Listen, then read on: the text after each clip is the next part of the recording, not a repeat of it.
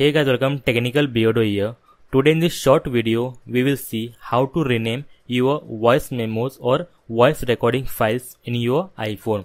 So basically, in your voice recording, if you go to more options or if you open any voice recording file and go to more option, you will not find a option to rename it.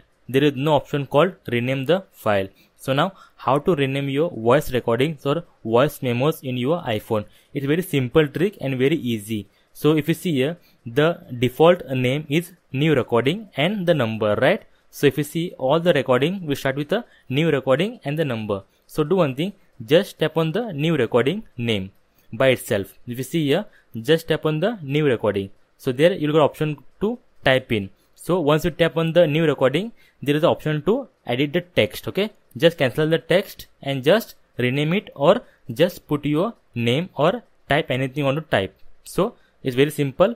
Just tap on the new recording and just type anything you want to type. That's a very simple trick for you. So I hope it was a helpful video, and if yes, please give a like. Please subscribe for more videos on iPhone tips and tricks and iPhone solutions. Until then, thank you very much. Bye bye. Take care.